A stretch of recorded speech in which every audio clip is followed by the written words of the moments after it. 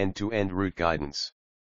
Abstracted is usually difficult for travelers to travel from source to destination without any prior knowledge about the same, the fare prices, the amount of time required to reach there and other traveling factors. We have proposed a project to tackle these issues, all at once. Whenever a person wants to travel from a specific source to the destination, the person can input the data about source and destination so the web page will suggest them the possible shortest route based on traffic analysis. It will also suggest the traveler the most convenient transportation medium and the fare rates for the same. The travel distance factor is represented by the distance-based fare strategy, which is an existing differential strategy. We also aim to provide the rainfall possibility because weather is also an important factor while traveling, which sometimes aims to threaten the safety and time measures. So a reliable solution for rainfall prediction is also provided. This problem is formulated as a bi-level program, of which the upper level maximizes the social welfare and the lower level capturing traveler choice behavior is a variable demand stochastic user equilibrium assignment model. Index terms JavaScript, Deep Learning, Python CSS, HTML, Dynamic Traffic Flow, Optimum Route Identification. Introduction. Optimum route identification is a very common part of the network analysis or best routing identification to minimize the time as well as the fuel consumption. The optimum route means the shortest route between two junctions, i.e. the source and the destination, with minimum time consumption. It also depends upon the traffic condition, width of the road, road type, and the number of junction. Optimal route analysis. The optimization can be possible on the basis of the length and the travel time criteria. These problems are generally difficult to be encountered by a single person who is traveling. Each of the factor keeps on affecting the other. For e.g., the misleading of the route can affect the fare price and time estimation. Identify applicable funding agency here. If none, delete this. This project aims to provide a solution to the problems like fetching the route, time estimation, distance, and fare and weather conditions prior to the traveling. Problem statement. For a traveler to reach from source to destination, there arises several questions such as, how to reach? Where is this place exactly? By which route can I reach quickly? Which is the least traffic congested route? What are the available transportation media? These are the difficulties that a traveler who is new to the area. In case a travel is misguided and he takes a wrong route, it will lead to his waste of time, fuel, and extra fare prices. Many a times, there are cases when a cheaper mode of traveling is available yet the person is unaware of it and goes with the costlier one. This also leads to unnecessary waste of money. The purpose of this paper is to show real-time route, which can be used to develop routing strategies that tend to improve both cost and service productivity measures. More specifically, motivated by situations where time-sensitive delivery is required, we examine the value of a real-time traffic information technology such as Google API Key for arriving at an efficient vehicle routing method. We have considered the most reliable public transportation like buses, auto, and cab to conclude the fare prices and compare all of them. The user can also check the fare prices in case he wants to use his own mode of transport by inputting the current value of diesel. Our approach uses a simple and computationally rapid method that is fully automated and reliable. We've used deep learning, LSTM, to predict the rainfall possibilities based on the historical data by training a model. Related work. Many researches have been done on different methods for finding optimized route and fare calculation. A real-time dynamic route control approach on Google Maps using integer programming methods. Integer programming approaches can be applied to TSP problems when small number of visiting nodes exist. In the integer programming field, the most common solution methods for this problem are exhaustive search, greedy algorithm, dynamic programming, and enhanced with heuristic search in order to calculate the least cost of a route. TSP problem normally is accepted in the non-deterministic polynomial, NP-hard, problem category since there is no suited linear solution. Namely, if a problem cannot be solved in a polynomial time, it should be considered in NP-hard category. When the number of visiting nodes increase in the route, the complexity of the computational solution increases as well. Similarly, TSP problem can be solved in totally O(n) time complexity by using recursion programming methods. As it is known, the big O notation indicates the time complexity of the related algorithm. Recursion methods always give the best result of all possibilities when compared with optimization methods. When the number visiting points increase, calculation time increases exponentially as well. That's why optimization methods are preferred than linear approaches. According to the explanations of the methods, they have some different time complexities. In below table, there are time complexities in big O notations and whether optimal solution is guaranteed by the method or not. Obviously bitmask dynamic programming style outperforms than the others in time complexities. Comparison of TSP algorithm. Traffic analysis with GMap trafficker. This proof of concept tool was developed in response to explaining SSL traffic analysis to several IO active customers. Although many papers have been published in the last decade on this topic written by reputable research outlets including Microsoft Research, there hasn't been much to show in the realm of usable, real-world tools and /or source code. To meet this need and to more clearly illustrate the issue to IO Active's customers, this proof of concept tool was developed. To perform SSL traffic analysis, you must be able to identify corresponding TCP sessions and merge packets, either from an offline PCAP file or live capture sessions, into a correct data stream. This means correct packet reassembly, and GAPS trafficker uses libidos. Next, you need to parse the SSL structure S for the actual traffic analysis. We're not interested in the algorithm handshake at the beginning or at SSL alert messages, we're interested only in the actual application data containers of the SSL TCP stream. Secure socket layout. The best approach to fully understand the problem situation is to study a real-life traffic congestion scenario. This way we believe that we would be able to determine the most important varying parameters that could influence in the decision-making process. We studied the traffic system in the busy and well-known Zarqa city in Jordan, where we collected data from its Geographic Information Center, GIC, over a period of 2 weeks. Table 1 shows the data of average speed of a vehicle in each 15-minute interval throughout a day based on distance and average congestion. Each intersection was examined and the distance between edges were calculated with the aid of a digitizing map, and we used these information to represent the network as graph containing intersections, nodes, and roads, arcs. Average traffic flow, a vehicle speed at loops in each 15-min interval. Unit, mph. We then performed data analysis, which confirmed that the shortest path based on distance does not always guarantee fastest arrival, and many times it was possible through other paths. This data collection and analysis helped us in arriving at the required parameters for the study. We observed that the total cost was directly proportional to distance and traffic congestion and inversely proportional to the vehicle speed. Optimum route analysis using road graphic plugin in QIS. Activity diagram. Mohammed Abou Said et al. Has carried out GI's modeling approach for the determination of the fastest delivery route for the fresh vegetables. The work was carried out to Kuala Lumpur, Malaysia with the help of ArcGIS software. Class diagram to find the optimal path. According to author, network analysis tool helps the decision makers determine the best routes among all of the existing road networks for transportation and delivery services. M. Sureshkumar et al. Argues that route optimization is one of the important requirements for proper traffic management in cities. Kanchipuram, Tamil Nadu has been adopted for the study area for the determination of alternate routes for effective traffic management via ArcMap 10.1 software. Jr. Kinobt al. Has used GI's tool for Kampala city to optimize travel distances, trips, and collection time, for the waste collection and transport system. Total number of trips and travel time has been decreased through GI's, hence fuel consumption and vehicle emission also decreased.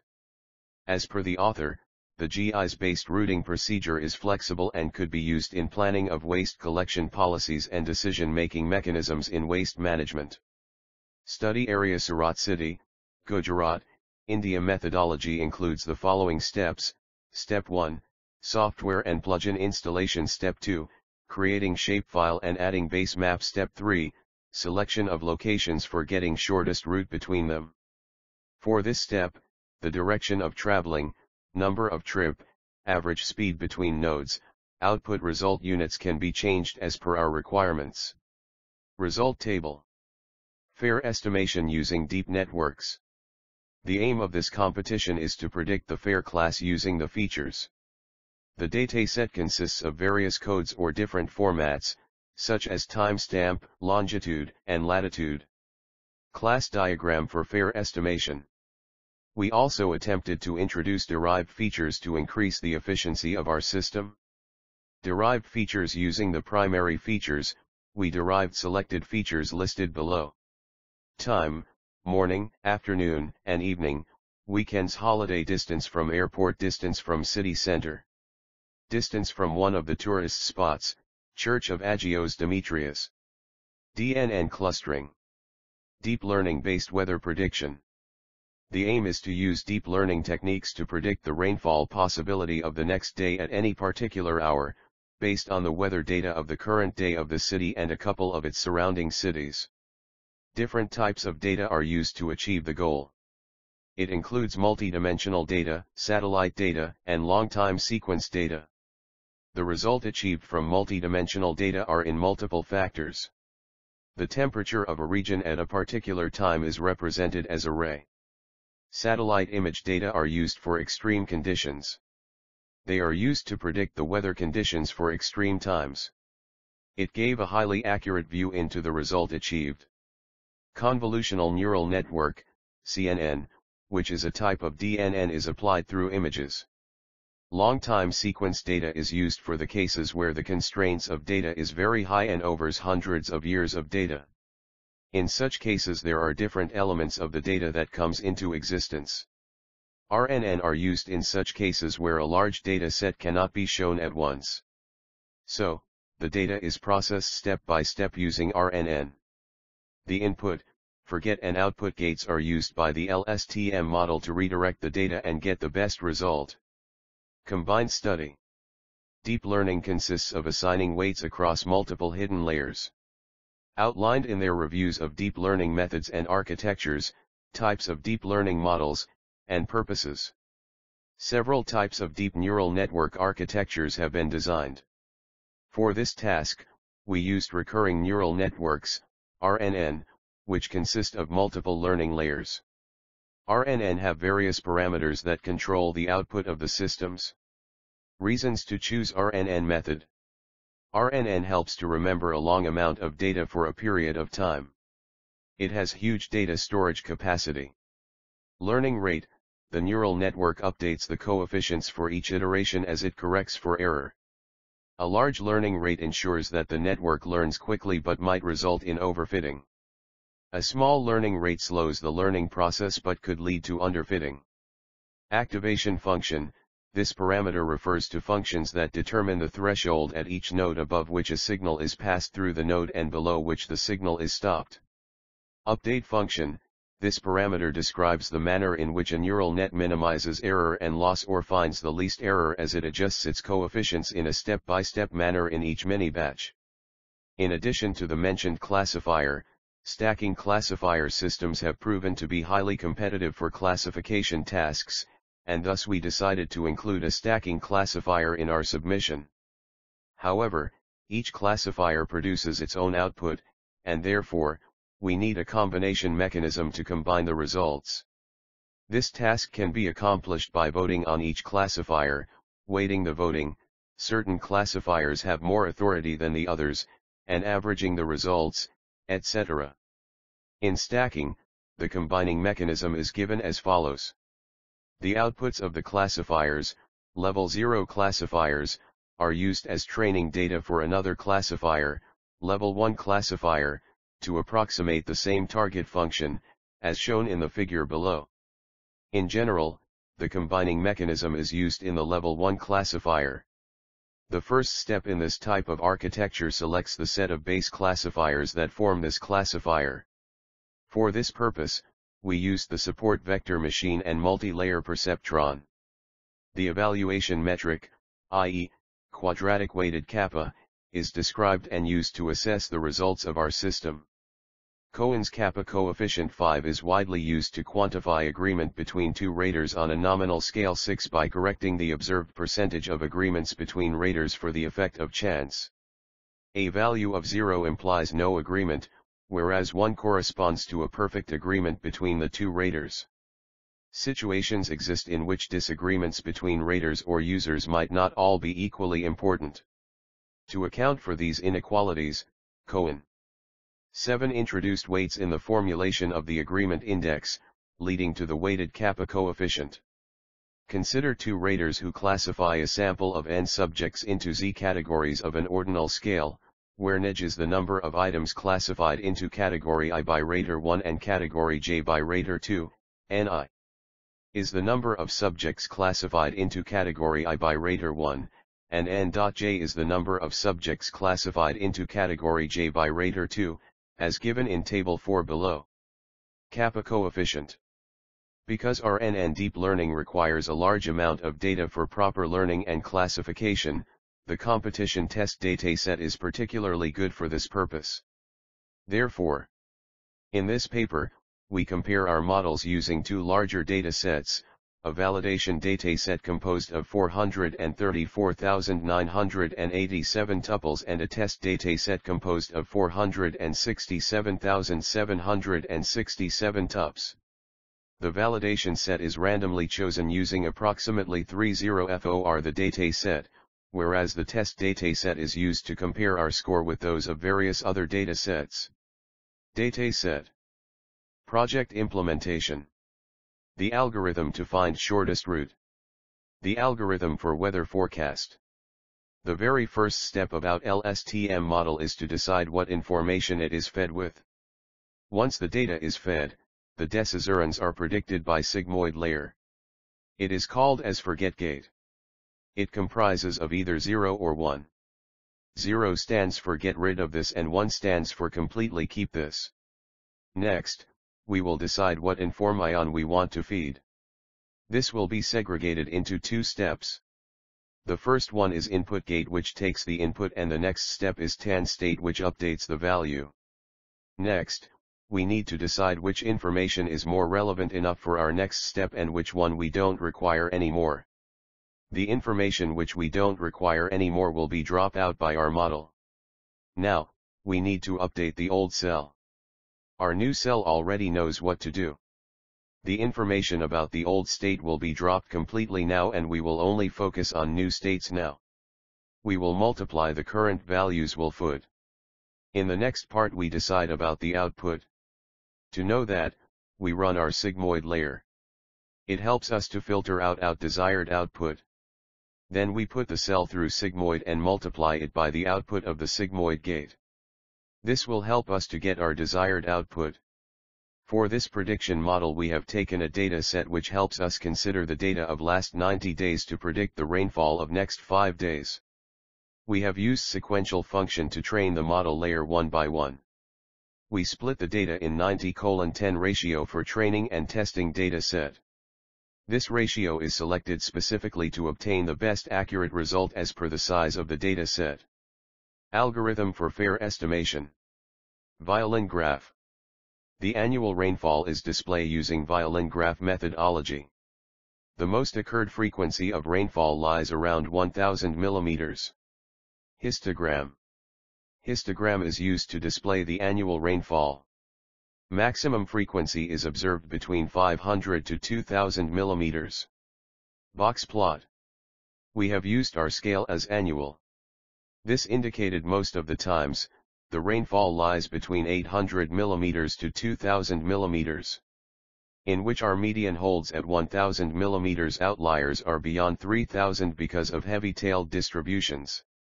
Conclusion. Based on the above approach, we can reliably identify a complete zoom and get a bunch of coordinates back for the rectangle. We can then convert these coordinates to latitude-longitude pairs. Route optimization can be effectively done via Google API. Here the obtained optimum length for two different locations closely matched with the Google Map result. We also obtained estimated time to reach to the destination point along with the shortest route.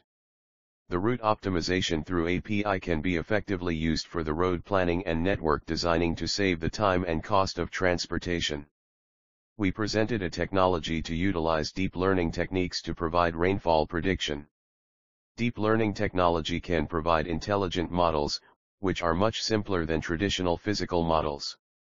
They are less resource-hungry and can easily be run on almost any computer including mobile devices, which further helps the travelers to travel with a prior notice of rainfall possibilities. Our evaluation results show that these machine learning models can predict weather features accurately enough to compete with traditional models. We also utilize the historical data from surrounding areas to predict weather of a particular area. We show that it is more effective than considering only the area for which weather forecasting is done. Future scope. We plan to further optimize this project by providing cab booking facilities directly from our website. In future, we have plans to utilize low-cost Internet of Things, IoT, devices, such as temperature and humidity sensors, in collecting weather data from different parts of a city. The use of different sensors could increase the number of local features in the training data set. This data, along with the weather station data, will further improve the performance of our prediction.